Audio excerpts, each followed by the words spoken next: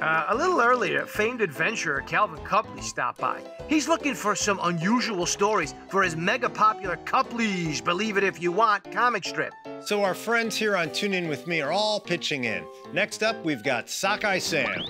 Hooray! I'm going to be in the funny papers, just like little orphan Andrew. I think you mean Annie?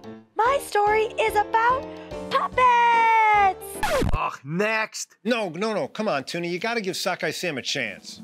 Famed ventriloquist Paul Winchell worked with a puppet named Jerry Mahoney, but he was also the first person to build and patent a mechanical artificial heart. Believe it if you want.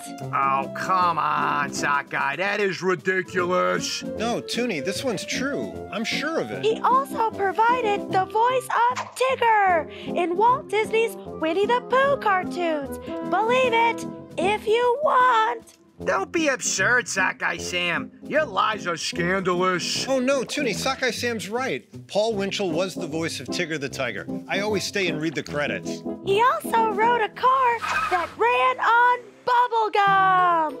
Believe it if you want.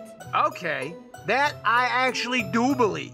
But hey, you better start checking your facts a little closer there, Sockeye Sam.